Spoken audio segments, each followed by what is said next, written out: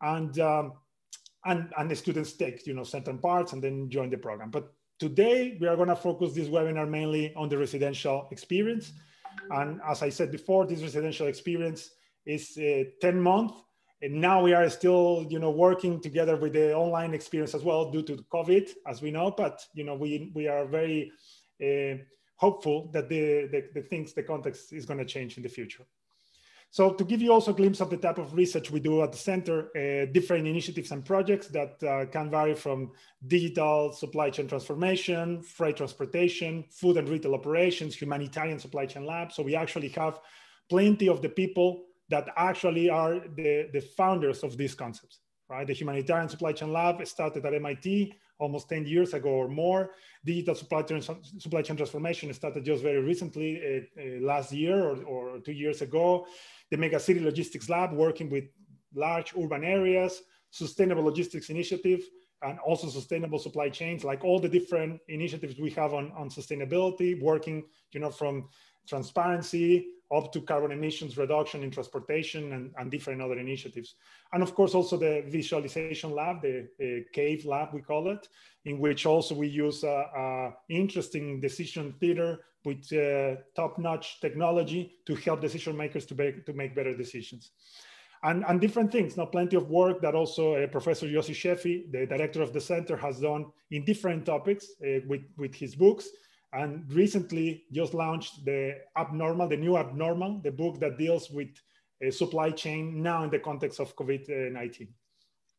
So all of this, the interesting part is that all this research is mainly done with industry. 95% of the funds are actually coming from the industry. And this is also the way that we validate whether this research is relevant or not, if we have someone that is actually willing to pay for it.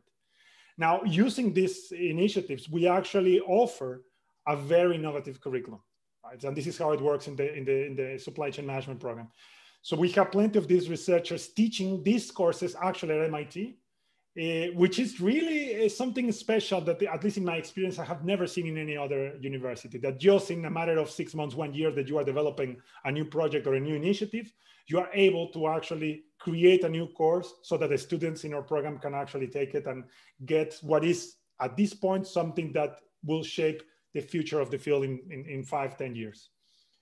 Now, CTL is bigger than just the influence we create with the SCM program and also at the center with the research, much more. We actually are, CTL is the headquarters of something bigger that is the SCALE network. The SCALE stands for Supply Chain and Logistics Excellence and refers to the most important network of centers of excellence in logistics and supply chain management.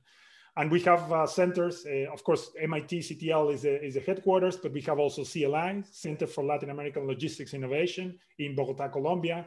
We have a center with the University of Luxembourg. We have the Zaragoza Logistics Center. We have NIMBO.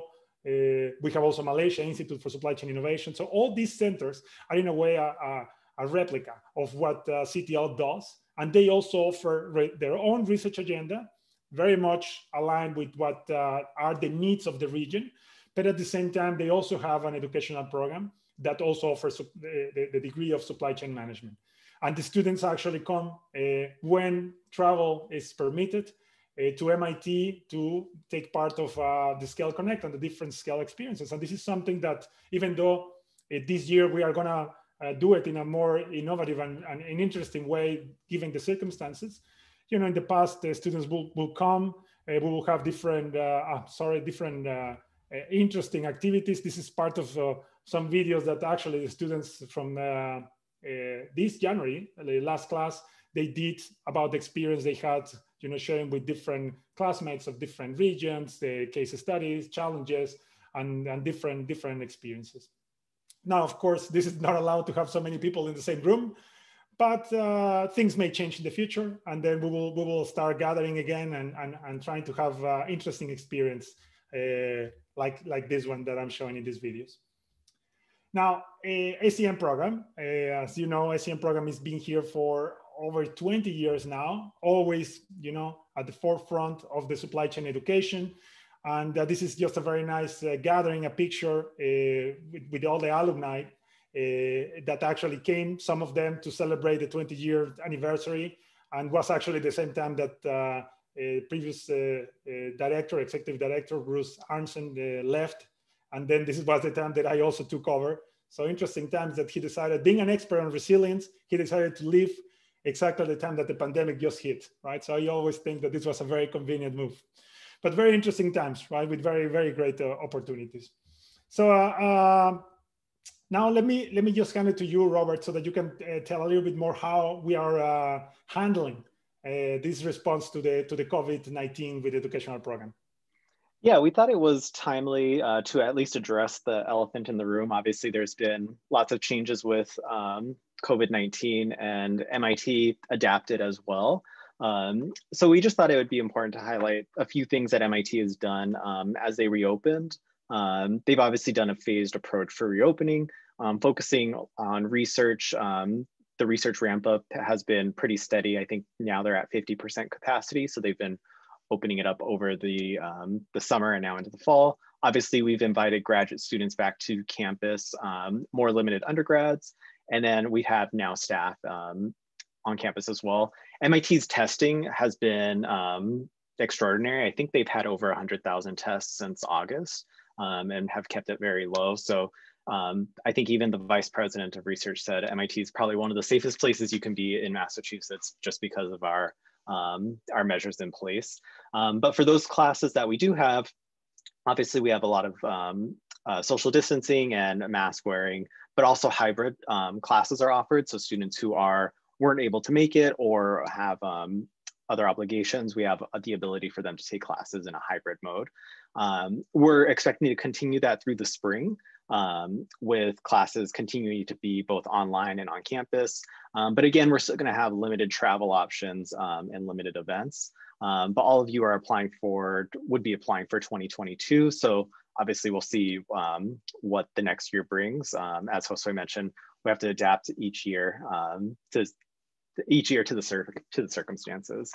But in terms of MIT, in terms of our SCM students, we thought it would be nice to just show a few pictures of how our students have adapted. Obviously, our orientation was done virtually, as MIT had a 1 week of quarantine as students came to campus.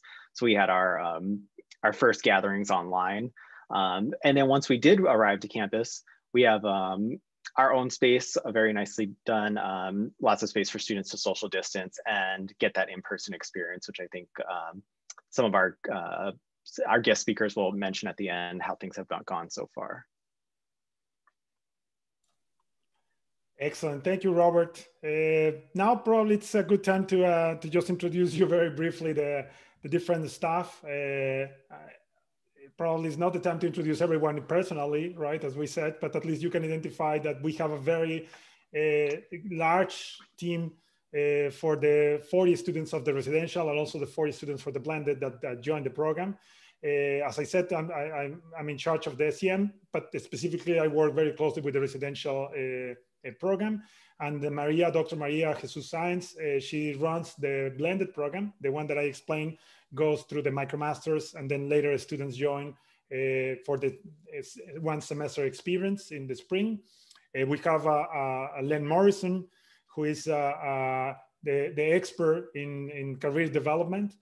So it's our officer or manager that works very closely with the students, together also with Justin Snow, to really help create build first all the skills that you guys need to really succeed in terms of connecting with the companies, succeeding in the interviews, getting all the networking necessary, different things related to just even writing your resume properly and different things. So Len has been extremely successful, and we will show you some of the numbers, but just to let you know, last year, just in December, the first semester already, 70% of the students were already with a job offer, right?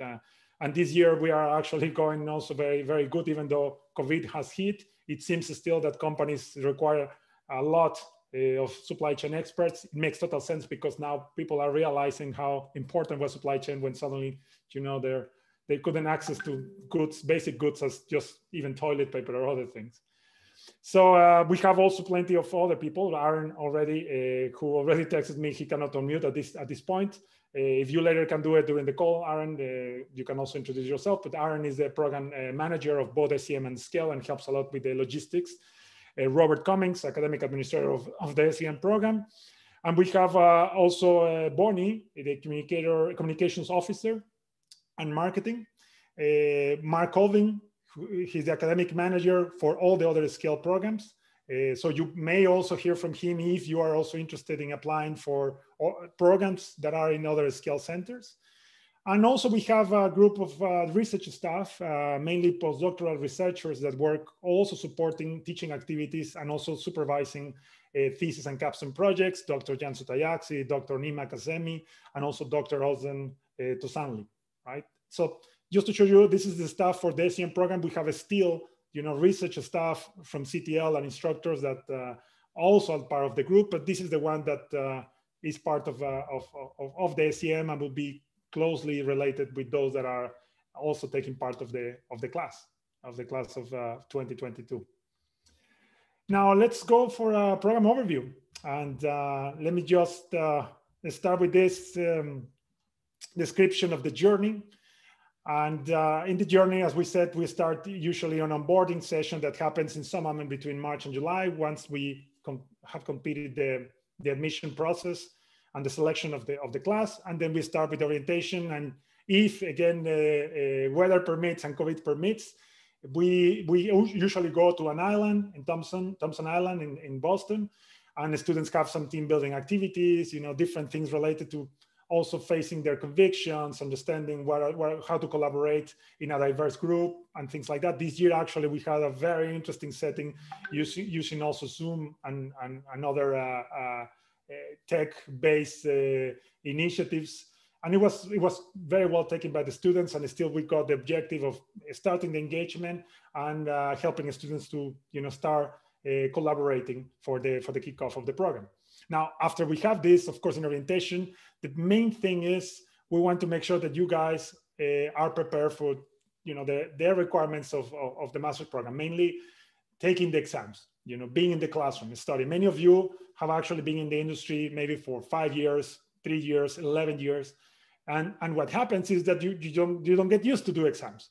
So we help you with that by applying an exam. That creates a little bit of tension.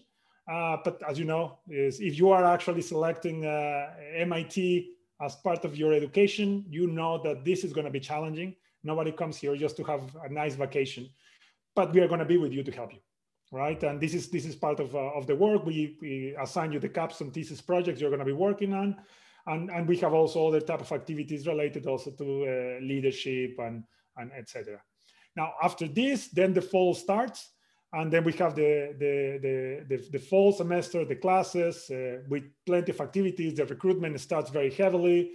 You start having your sessions with the career officer, Len, Justin, working with companies. They start coming every week, and then it starts a different dynamics. MIT starts offering plenty of different seminars, webinars. Classes become very challenging, but you can actually go more the extra mile. Would you like to take this, the other? And then suddenly you have really plenty of things that it seems, as we say, you are drinking from the fire hose. And this is definitely part of the experience. Now, after all of this, then we have the IEP SCALE experience. We do the Research Expo. This is our main event in which our students and also all the other SCALE students present their progress in the research projects, capstone thesis, and we actually have a large gathering of executives, different companies, media. In the past, we've been having a Wall Street, supply chain management review, different important business-oriented and also just general media attending these events to really gather the best innovations the students are developing that will serve and will shape also the field. And this is going to be very interesting. This year we are going to do it. We actually haven't disclosed how the calendar looks like. We will do it probably very soon.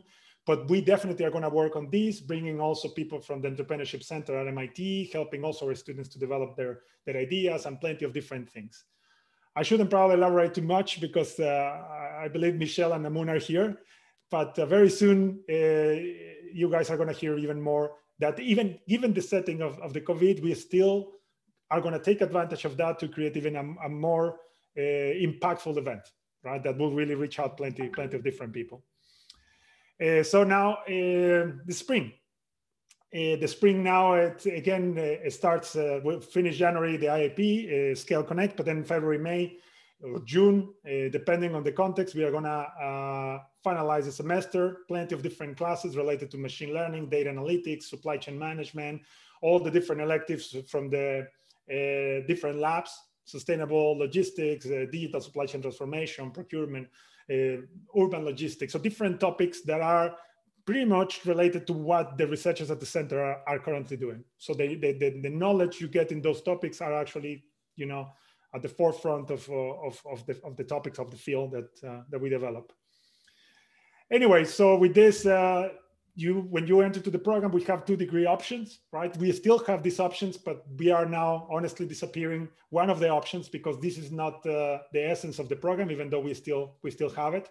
2 options are, we offer the Master of Applied Science in Supply Chain Management, and we have the Master of Engineering in Supply Chain Management. So what is the difference? Minor differences. The main one is in the Master of Applied Science, you do a capstone project. That capstone, it's sponsored by the industry. So some of the companies that are working with the center, and you know, those companies are P&G or Walmart, Amazon, in the past Uber, Starbucks, you know, very good companies that are coming to work with you. And the emphasis is in solving a problem for the industry, building managerial insights, using a research-oriented approach, but it still is working with the company. Well, in the Master of Engineering, you still are required to work with the company, but the emphasis is more in what is academic contribution, what is the research gap, and that requires more extensive literature review, right? More work related to where I'm going to find the contribution, and requires different set of skills. The important thing here is that one is not better than the other. Both are different. But the way that we recruit the students, because of your leadership potential, your impact to make change also in the industry, or mainly in the industry. We want leaders, right? And this is part of the purpose, that will solve the problems of humanity and will have, you know, the mission of MIT instilled in them. And even though in the other, you may find, you know, I want to do a research career or academic career, I would like the Master of Engineering. That is also another way, but this is not how we are shaping this, right? Still, you guys can select it. If this is the case, you're required to do the thesis, but also take some other more technical courses to achieve it, while the other requires more practical type of courses. So in a nutshell, if you're not sure, or you're not convinced, you haven't done research, you haven't published a paper in the past, just go for the Master of Applied Science. That's the one that makes more sense to all of us.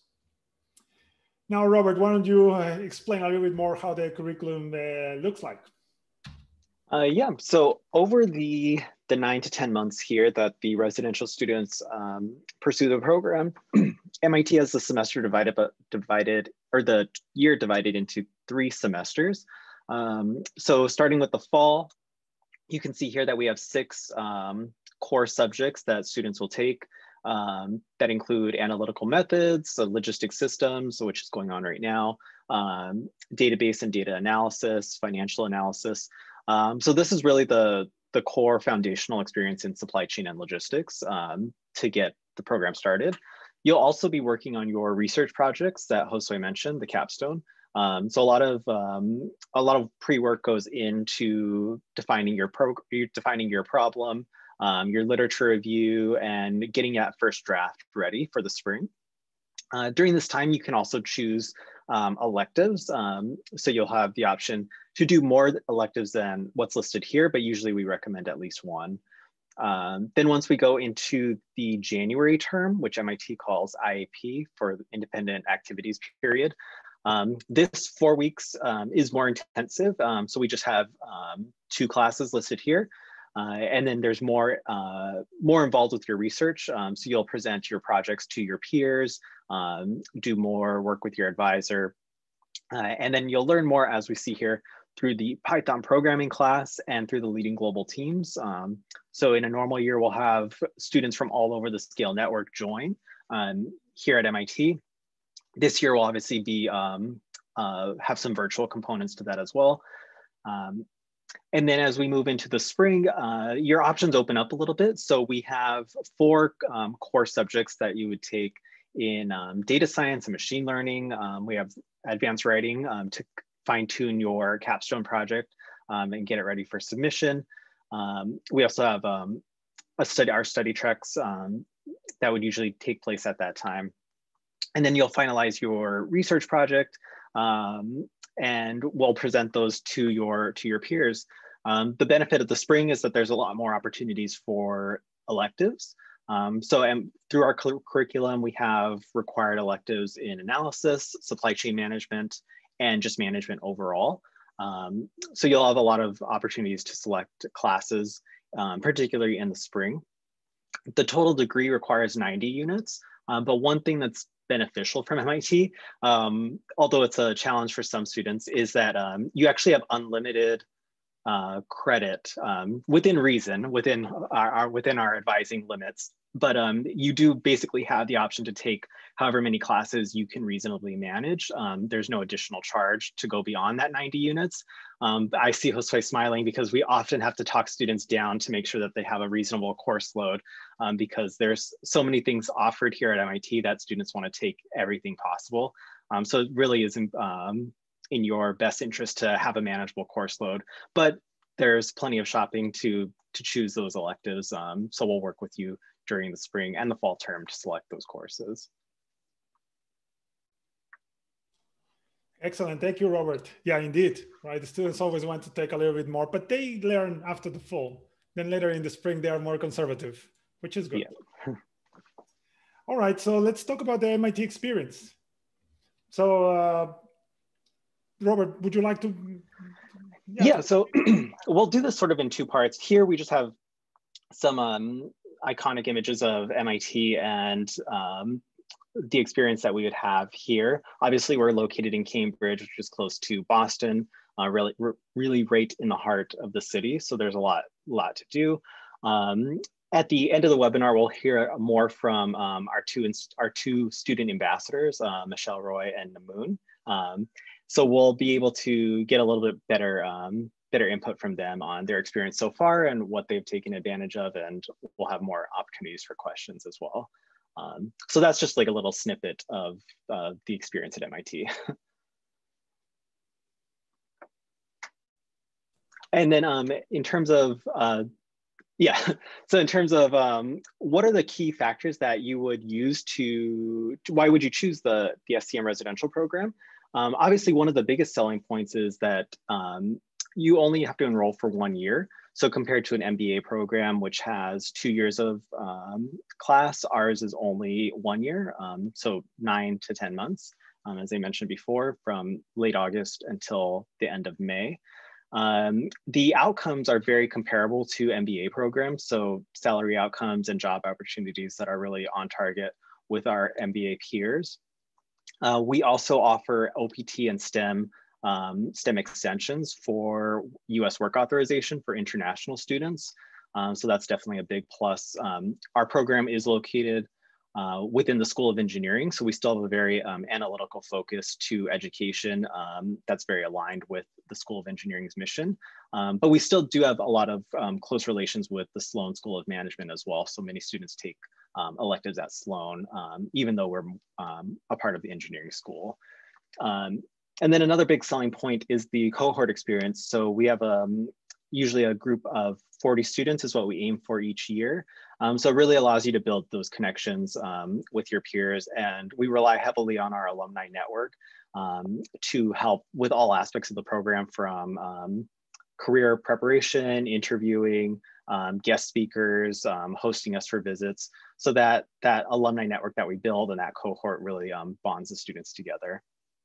And then one selling feature that that we'll hope to bring back very soon is our study treks. We have different experiences to Panama, which includes visits to pineapple factories, seeing the locks, and transportation in action. So these treks really allow for an experiential learning, so you can see supply chain in action. We have visits to the Bay Area, Seattle, and Portland. In the past, we've also gone to Los Angeles. So it's really to see our alumni network and how they use our supply chain tools in their careers now. So it's always a great opportunity for connections and seeing supply chain in action. Excellent, Robert. So let me just comment also some news. Probably some of you have heard, and we feel very happy. The first time that probably the most, if not one of the most respected rankings, the QS, did for the first time a ranking for supply chain management programs. And it has actually given us the #1 in the position. So we feel super happy. And of course, this is an acknowledgement for all the great work of the staff and Robert and the rest of the researchers. And of course, mainly the students, the brilliant students like those that are going to speak very soon with you, Michelle and Namun. But yeah, very happy to share also this great news with you, giving also the context. The program seems to be growing in reputation, and mainly because of the great emphasis we are putting on machine learning, data analytics, like tech-based, those digitalization topics are really putting us at the forefront in a way, because for us, as I said it before, we received these signals from the industry 2 years ago. And exactly at the moment we finish on the annual partner meeting, every year we meet with all the companies to take a look at the curriculum. They made those recommendations, and the next 6 months we were already with the changes in the curriculum offering these courses. And if there are new things like now, and probably this is a good time also to mention it, given also the COVID, we are now launching a new course of COVID. I'm calling at this point the COVID and the effect in the supply chain, but very likely we're going to change it more related to responsiveness in COVID context for supply chain or something like that. But that course that we are now working on it, I'm working this with Professor Sheffi, who just wrote the book, and also taking the research that different staff from the center has been working on this month. We are going to put a course for the students to take during the spring. And of course, when the new class will join, we hope that this course either will be still relevant, or we will shape it for another topic that by then will be also relevant for you to know how to be better prepared. So let me just hand it back to you, Robert, for the professional development. Yeah, so as you mentioned, one of our big highlights is really our high-touch job placement and career development services offered by our coworkers, Len and Justin. So it was worth showing a slide here on all of the things that they do and sort of the career preparation offered. So obviously that includes detailed prep for resume and cover letter reviews during orientation, and even all the way up until our onboarding process that takes place over the summer. Len and Justin offer many webinars to develop your resume and to start preparing for that career outlook. They offer lots of interviews with current alumni and guest speakers on how they've navigated their career. We also have an assessment based on your talents, so you can really get a deeper look to what your strengths are and how you can play to those and how to improve on your areas of weakness. Individual career coaching is obviously a big part as well. Len and Justin are here. Actually, I just saw them yesterday. So they are still conducting those interviews in person or virtual. Obviously, we have to adapt this year because eventually you'll still need to use those tools. And then the companies that we get to participate, a wide range from companies on the West Coast, but also getting positions from all over the world usually. We've had positions for international as well. Information sessions, resume drops. I know the biggest time of the year for recruiting is really in the fall, so September and October. So we usually advise students to be prepared to take advantage of that now. And like I said, we'll have job postings and continue professional development series. So I think in the fall we have communications, in the spring we have public speaking, and then in January we have more leadership workshops, because what we're really trying to do is build supply chain leaders that will be able to elevate you in your career and further advance. So that's why the leadership component is a big part for us. And then in terms of, this is just a snapshot of some of the employers that we've had last year and some of the positions that our students go on to get. So as you can see here, lots of senior positions, both in supply chain planning, program development, procurement, and at some of the top companies here in the US and even abroad. So I think this is a good snapshot of where our students go. And you can see here how we end up leveraging this network to find positions for future years and also for visits and guest speakers that we have throughout the year. Yeah, and then next I'll just jump through to the application process. So I think this is probably one of the areas that most people want to know about, is basically an overview of the application and what we're looking for. So first, just covering here the stated requirements.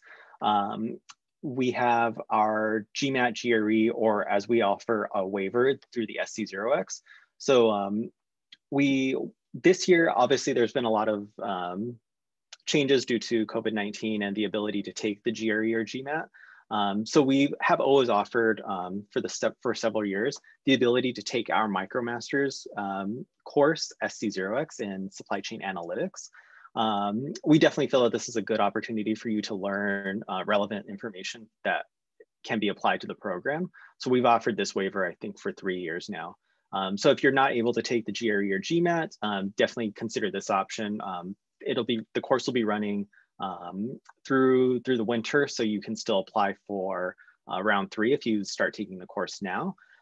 If not, you can still take the GRE or GMAT. We know both of those offer at-home versions, so that's definitely an option that we'll take this year. But it is still an important requirement that helps us assess your skills. For non-native English speakers, we still recommend taking the IELTS or TOEFL. Again, the at-home version of this test is fine. We are pretty liberal with the use of waivers. So if you've had a degree at an English-speaking university, either undergrad or master's, we'll definitely take those into consideration as meeting the requirement, and you can request that waiver within the online application. The resume and CV also is a major component. We want to see your work experience. As you know from our application, we do require at least 2 years of work experience. So make sure that that is highlighted in your resume and incorporated in your statement of objective. Transcripts are also important. We want to see the grades that you've gotten at the undergrad level and what sort of classes you've taken. We don't have any required majors, so you don't need to have like a major in supply chain or management. We have a broad overview. I think around half of the incoming students have engineering backgrounds actually, and then a lot from business and management. But also every now and then we do get a few from liberal arts and other areas that have really been able to apply it to supply chain or have advanced in their career and really want to make that transition to supply chain or logistics. Finally, we'll have the statement of objectives and the video statement. So these are 2 different avenues for you to present yourself. The statement of objectives is a more formal written version where you can state your goals for the program, what you've done so far that makes you a competitive candidate. The video statement takes a more personal approach. So this will have some tips on the next slide. So I'll just wait until that point. But then we also have the letters of recommendation, which are the final piece of the application. 2 are required here. They can definitely come from both academic or professional settings, depending on what best represents you. So you can feel free to make that decision. And we also accept additional letters of recommendation, I believe, up to 5, but no more than that. We just want to keep it tailored to just 5, but 2 is only the limit. And then I just have a little snapshot here of our grad apply application system. You'll notice our MIT system is probably different than, or I know it is different than any other system because we created it ourselves. So it's a little more simple, but useful for us to help review your applications. So if you do have any questions on that, all the emails to scm@mit.edu go to me, and I can definitely help with our team to answer any specific application questions. And as I mentioned, I wanted to cover 2 major tips that are that we say are the most important for applicants to keep in mind. So the first is the video statement. This is really your opportunity to present yourself to the admissions committee. We've changed the requirements just a little bit this year to make it a little shorter and make it a little bit more relevant. So as I said, we want it to be that personal introduction of yourself.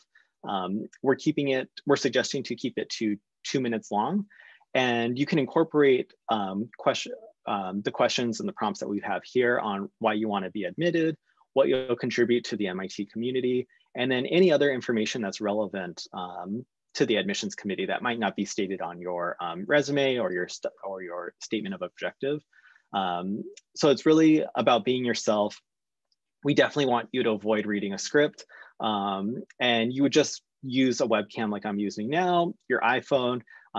Keep in mind around your settings so that we can hear you, see you, because we reference those videos a lot as basically that first, it's basically an interview with you that we can see your representation. So that's an important piece. The other important piece is your work experience and your resume. So as we mentioned, 2 years is the minimum, but often we're looking for applicants with a little bit more experience who are most successful. So 3 to 7 years of experience is ideal in roles in supply chain or other areas as well. Make sure that it's clearly identified in your resume with the things you've done, the areas that you've worked, so that we don't have to do too much guessing on where you are now and what you've done before. I think that always helps out the admissions committee. So those are the major tips there. Robert, can I just comment something very quickly before Sure. You go with the application reminders very quickly? So there were a couple of things that Robert mentioned that are really relevant, and I would like just to stress out those comments. So first one is about the GMAT GRE requirement. If you guys do the SC0X, that would be awesome, right? Because you're going to end up doing it either way. And this is important, right? This is part also of the requirements if you are admitted. Now, this one is related to supply chain management. So we can actually get an assessment with your technical skills related to the field. And it's also with us. So that means we are going to know how many hours you are dedicating to this and what were your grades in each of the homework or tasks. You know, those things are relevant as well. So in case of doubt, just go for the SC0X, you know, look at the dates and make sure that you get your 95 out of 100 before applying. I'm exaggerating, right? If you get 85 above, that's fine. But target, you know, to get as high as possible. That's always good. Second, the video. This is something that we changed. I know probably some of you, if you have already applied and you submitted the 5-minute long, that's okay, right? You don't need to replace it. The thing is that in the past, we will have exactly the same, like the statement of the objectives will be exactly the same information in the video, right? You will just read it. And not you, right? But previous applicants.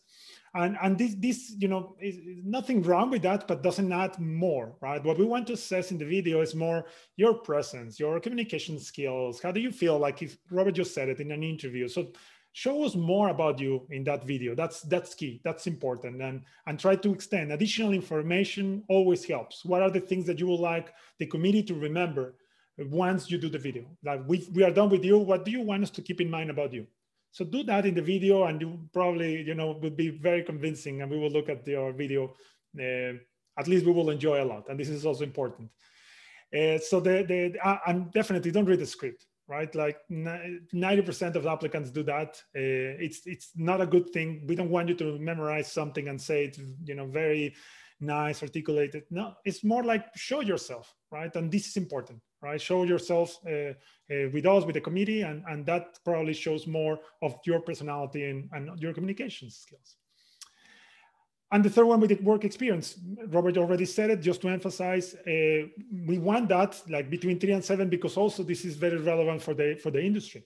You know, once we do the outreach to find your perfect job, in many cases, the industry looks at favorably applications that are, you know, with the degree plus from 3 to 7. Right? If you are in the other side, you still can get it, right? It's just that this seems ideal for us, right? But keep that in mind. If you are in the application and you are a little bit short, you may probably benefit more by working 1 year more and then applying with us. So keep that in mind. So Robert, I give it to you now for the reminders for the application. Yeah, so just one final slide here on the application reminders. So as we mentioned, our first deadline is November 15th. We plan on turning around all of our decisions within 3 weeks. So those who have taken SC0X in the summer and recently finished, you'll be eligible for round 1. Those of you that are just starting to think about applying now, you can still take SC0X and be eligible to apply for round 3. Yeah, and there's no preferential treatment given to each round. We usually we have spots available at all 3, so that's why we've offered 3 deadlines to really just accommodate your schedule, so that you can apply when it makes best sense for you. Yep. And so now I'll finally turn it over to our 2 student guests, Michelle and Namoon, to just give you a little perspective on how how the program's been for them, why they chose the program, and any other sort of relevant information, and then we'll move on to questions. So why don't I first turn it over to Namoon? Sure. Hi, everyone. Again, this is Namoon. I am currently a master's in applied science student.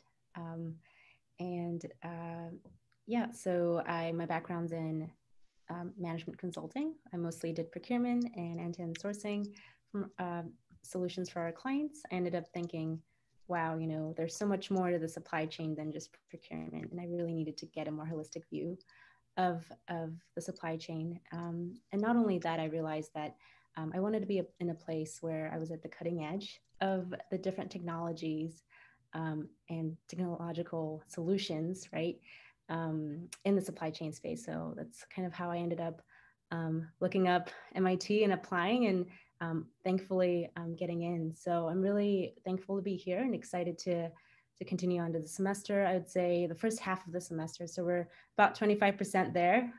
It's been a whirlwind, to be honest. It's been a lot. Like Josue said, it is really like drinking from the fire hose, but in a good way, right? Because we are here to learn. We are here to challenge ourselves. And I think if we aren't being challenged, then it wouldn't be a good program. So I'm thankful for that. I think I'm sure Michelle would also agree that not just academically, but also in terms of on the personal level too, especially working with Len and Justin, our career counselors, really thinking through on a personal level, where do we want to be? Like what makes us happy? What are our next steps? Not just in terms of the technical aspects of the classes, which are also very challenging. So a really great experience all around. Even despite the COVID situation, I think that we've been doing really well in terms of connecting with our staff, with each other. I think that's the beauty of having a small class. Just being able to really know each other's names, have those smaller gatherings, and really also kind of being there for each other during these times, because we're really all going through it together. So it's been really fun and challenging. I think those would be the 2 words that I would use to describe the first half of our year. So let me know if you have any other questions. I think I'm going to turn it over to Michelle because that was a pretty long introduction. Michelle? Yes. Thanks, Namoon. Hi, everybody. I'm Michelle Roy. Before coming to MIT, I did an undergrad in supply chain management and then worked for Shell for 3.5 years in procurement. Similar to Namoon, I was attracted to this program because of the opportunity to be kind of on the cutting edge of supply chain and understand what's new and to get to be a part of it.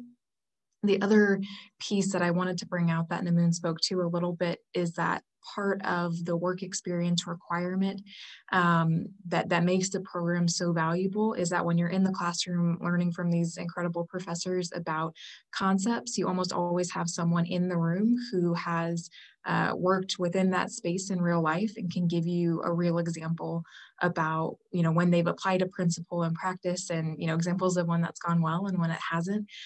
So it's really just an incredibly rich learning environment that I'm really happy to be a part of.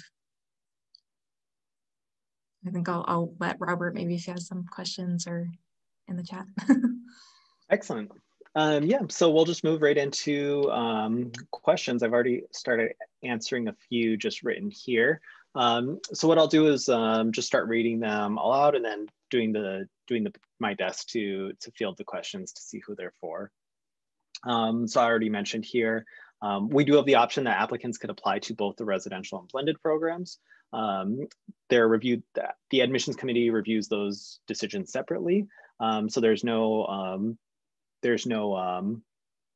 downside to applying to both if you're eligible. So definitely take that into consideration.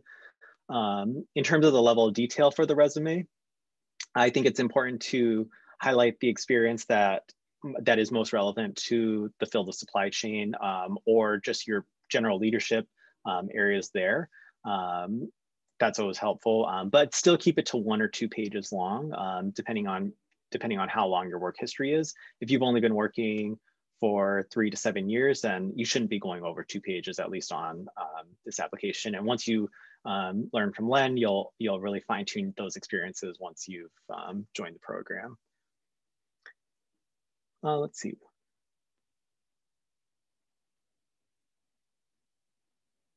So in terms of the application process, you'll notice that there is the ability to apply to multiple programs.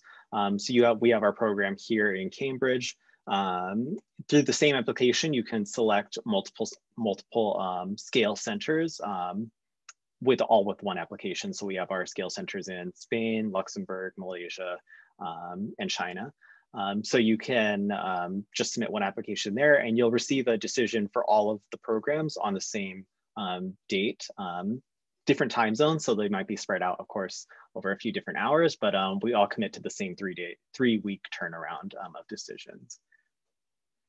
On average, what is the percentage of the class who pursue entrepreneurial careers? I don't know the exact percentage. I know that would probably be a question more specific towards our career development office. But just anecdotally, I know that there's a lot of careers, and particularly for some of our blended students or students that might have more advanced careers, they take the entrepreneurial path a little bit more because they have more experience to develop their own business idea or go on to positions, higher level positions. So that was an earlier question as well as what's the average age for the residential program? I believe the average age this year was around 30 years old. So that you can keep that in mind. We don't have any upper limit to experience or age, obviously. We do have some applicants who apply with more background. And in those cases, you might just need to be a little bit more proactive with the job search because you would be looking for higher level positions. Jose, did you have anything? Yeah, just very quickly, Robert. I was going to give a couple of examples. Actually, last week, we got a session with Jeff Silver, which is an alum from the program that is also the founder of Coyote Logistics Company. And by the way, he also has to sponsor plenty of research and even a chair for the executive director of the center, Chris Kaplis. Very successful example. We have also Bindiya, who is also the founder of ResiLink, and now she has become even more famous with all the challenges with COVID because this software of ResiLink is used plenty to teach companies, executives how to build, a better supply chain risk management strategy. So there are examples of entrepreneurship, but of course, this takes time. And we both, Robert and I, are quite young in the program. So the examples probably we should start tracking down. There are plenty of successful alums that are doing plenty of different things, but usually after working for some years in the industry, just to give that example. And also for the other question, I just wanted to comment, it was like, when I said that the 3 and 7, it's easier. It's what I meant is not restrictions, right? You may have 12, 15 years of working experience. That's awesome, right? The question there will be how the program will really, help you, grow in that direction. There are people that we receive, particularly for the blended, usually blended, correct me, Robert, this number, but blended in terms of age should be like probably 4 or 5 years older than the residential students, right? Yeah, that's correct.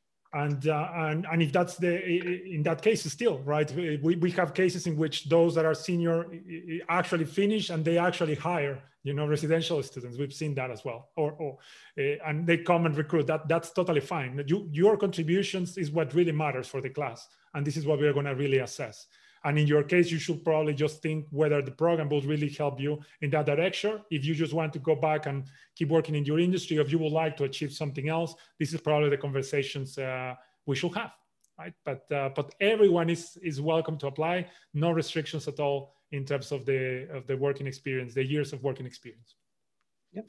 Go ahead, Robert, with the most difficult questions for you, please. I saw Sure. one that was, by the way, an interesting one. I'm sorry to interrupt. That was if you ladies can describe a day of at MIT, right? Yeah, I was going to jump right into those questions. Like, what's a day of life on campus for you guys, for Michelle and Namoon? Yeah, I can go ahead. Sure. So I am actually living off campus. And so on a typical day, I have most of the time one, maybe two classes in the morning. And so that's normally how I'll start my day. Something that's, I think, a little different about grad school than maybe the undergraduate experience that some of you would have had is that I know I had, is that I like to keep my kind of business hours during the day focused on school and on class. So in between classes, I will either be working often on my capstone project or working on homework or meeting with classmates to go through a case study perhaps. So that's pretty typical. And then probably another class maybe in the afternoon or evening. I think most of us would say we try to work in time for the gym or a run or something like that. And then we often have in the program opportunity for some kind of socially distanced activities together. So an example of that may be, going with a group of, 3 or 4 classmates to eat dinner. There are a lot of nice patio restaurants in Boston that we've been able to take advantage of. And so that's a pretty normal day for me right now. Yeah, I think for me, I don't really have a typical day. So I actually came with my family and I have 2 kids. So it's been pretty atypical every day, I would say. But generally speaking, it's, depending on the number of classes I have in the day, it's usually 2 to 3 hours or sometimes 4 to 5, depending if I have 2 or 3 courses scheduled for that day. And then the rest of the time would, be divided around, like Michelle said, meeting up with classmates to review cases, usually over Zoom sometimes, and doing homework, right? Spending about an hour or so a day on recruiting, researching, networking with alums and other classmates. And so I'd say, and some exercise if it could fit in. So that's pretty much on average what it looks like. I would say it does vary for people. Like some people do have families, some people don't. Some people are working maybe part-time. And so everybody has different, priorities. And again, different class loads. So depending on how many credits you're taking too, that could also change a little bit. But I would say it is pretty packed. Your week is packed. You are, doing homework over the weekend. You are, networking over the weekend. There are activities also over the weekend. So it's really what you make out of it. You can do everything and just have a really, really full schedule, or, you can also ease in to the semester maybe. I suggest kind of going full in. That's kind of the way I do things. So it's been really great for me. I mean, this is what I wanted to do. So it's really different for everybody. Yeah. Yeah, that's great. Going off of just another sort of loose question that I'll pose to all 3 of you, Josue included, is what sort of initiatives have students been involved with? So any sort of projects that we've done either with the center or that you've taken on with yourself. The one that comes to mind that I know is in the process now is the supply chain hackathon. I think that's been a project that was done last year and we're continuing it this year. But do you have any other comments as well? Well, you just spoiled the surprise, Robert, for Namoon and Michelle. But yes, it's just a joke, Robert. Of course, no. The hackathon is a great example. It's a great example, and we are going to do this, by the way, for the spring.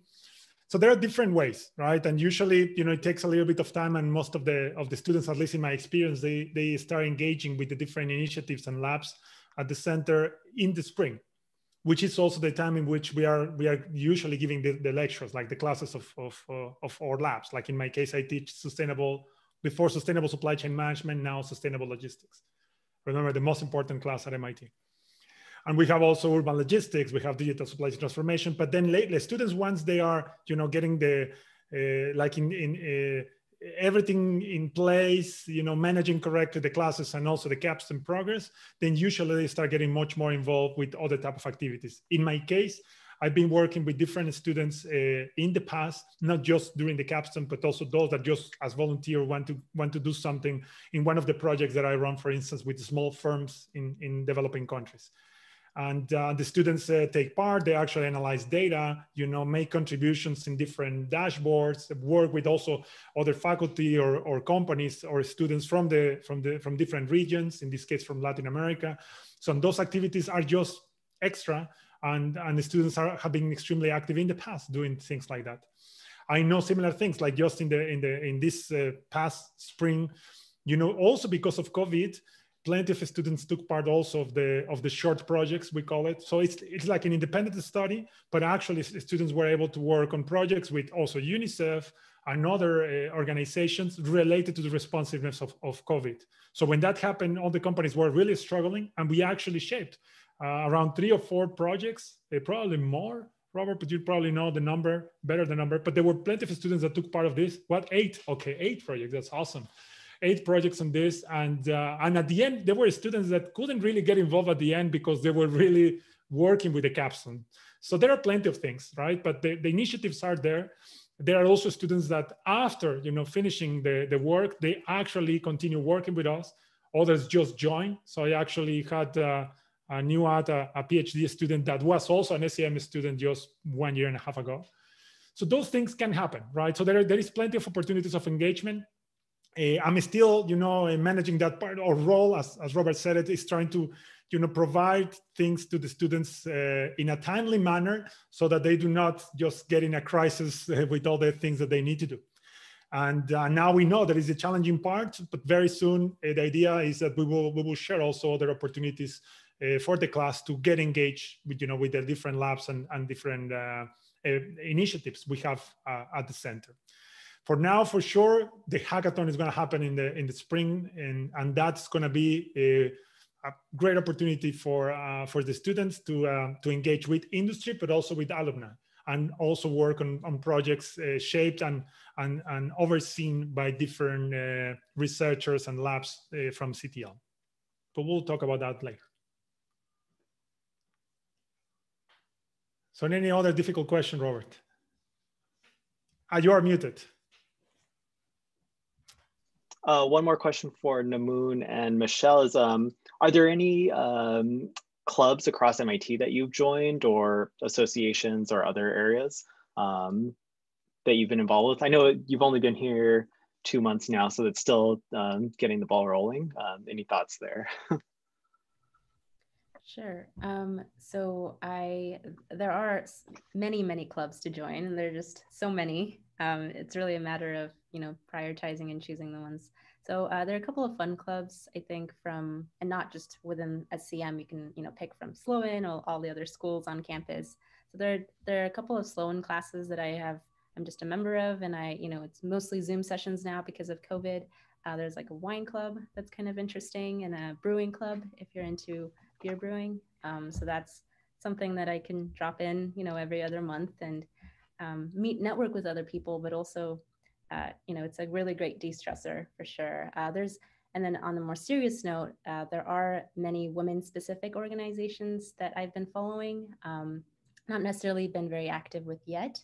There's one called the Graduate Student Women's Organization that actually one of our classmates, Lipsy, is I think a chair at this year. And she's been sort of the person that has been plugging us into their events. And there are loads of events that are, tailored towards women in graduate school that we're invited to, and I've attended one. And that has been really lovely. Again, just the networking piece, but also kind of that piece of getting, a different side of graduate school, not just focused on supply chain, but also other parts of it, again, career building, learning a little bit more about how to best design a happy life. I think that was the workshop, the topic. And so again, lots of different things. Of course, organizations around like music and sports unfortunately are not active at the moment, but I'm sure it would be slowly active once COVID does die down a little bit and gets better. So there are many opportunities. Michelle? I couldn't have said it better. So I think we can, yeah, leave. No one Yeah. said the chess club, Michelle. You are part of the chess club or not? I could join. I may have to look into that this way. Oh, actually, I just realized our class do have our own. They're not official clubs, but we do have like a tennis time that everybody goes and plays tennis. So we have these times reserved at the tennis court, and whoever has time would come and join and play together during that time. So we have these unofficial clubs as a program as well. That's great. So yeah, I know we're getting a little over on time. So I just want to answer two questions that I think are most relevant. And as I mentioned in the chat, any additional questions, you can feel free to email me at scm.mit.edu. We'll get through to all those questions if you send those emails this week. So one question that is very relevant is if you have the SCM MicroMasters, is it advantageous to your application? And the short answer is yes, because we can see that you have demonstrated your ability in areas of supply chain that are very relevant to us. This also gives you the opportunity to apply to both the blended or the residential program.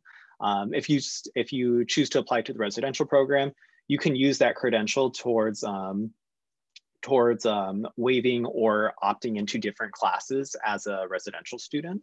You would still be required to fulfill the 90 units of credit, but you have a little bit more flexibility to choose more electives or other classes.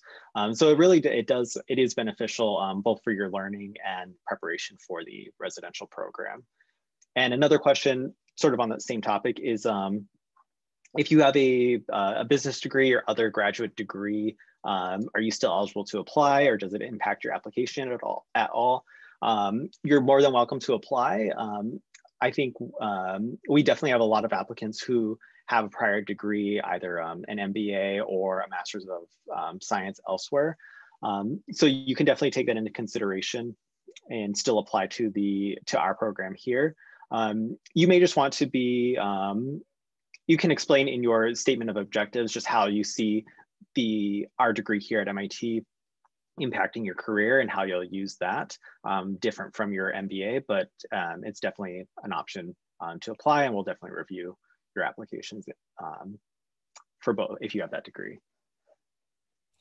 So maybe final questions for Namun and Michelle, right? I like actually that last question. So it says, what is the most important tip that you wish that you had prior to the enrollment?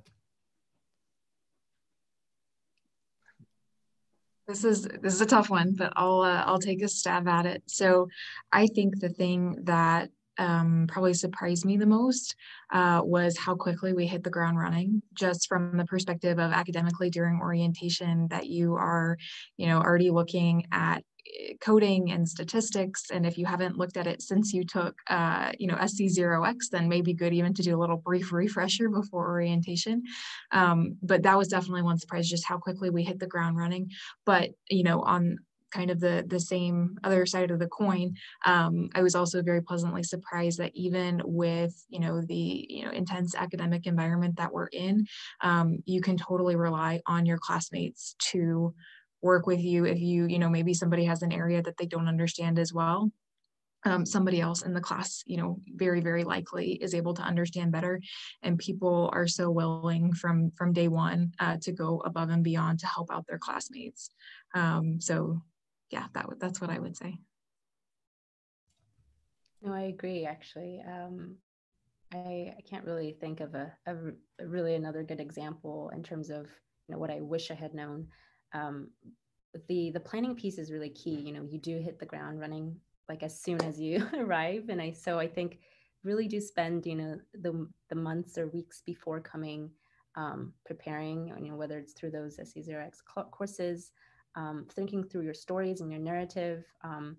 Really spending time reflecting on what you should be prioritizing, like what you want to get out of this program and what your next steps would be after the program. And so I think getting those stories straight with yourself and those priorities straight with yourself in the beginning would be really helpful, not with just classes and, you know, ranking capstone projects or ranking classes and choosing electives, but also in terms of recruitment and the types of companies that you end up applying to, because everything starts basically in the fall. And so the sooner you have a better understanding of what you want and what you want to get out of the program, the better. Awesome. That was great. Thank you so much. It's a very interesting answer and makes us also think about it. But that makes total sense. I mean, the program starts extremely quickly, and yeah, you guys are really required to start really coding and doing statistics and working on different things. So this also says, you know, sets the tone for those that are interested in applying. This is part also of the expectations and all the work that you could do, the pre-work before applying to get more familiar with this, get the SC0X, start taking your intro to Python course. That will be extremely helpful later for the program. This is what I'm also getting. So this is great. There are other questions I see, but we definitely are already, you know, running out of time. But as Robert said, please reach out to us. Let me just share the final slide that shows also the website and of course the email that Robert has been referring to, the scm@mit.edu. Just right there. And if you also want to reach out to Michelle and Amun, we can also share the contact through this email. And you can also, because I saw some questions related to the scholarship or the awesome, things like that. That's totally fine. Feel free to reach out to them. Of course, I hope that you guys are also looking forward to receiving these questions and communication. But for the rest, Robert is the best person. And I also receive a copy of those emails. And if in some moment there is something you also want to know that I could share, feel free also to reach out to me. So Robert, anything else that I'm missing? No, that's great. I think with that, we'll wrap it up. And like I said, we'll be happy to respond to any emails. Thanks in advance for staying with us and joining this webinar. And we will be in touch. And we look forward to reviewing your applications in the coming months. Thanks again. Thank you all. And thank you, Michelle. Thank you, Namun.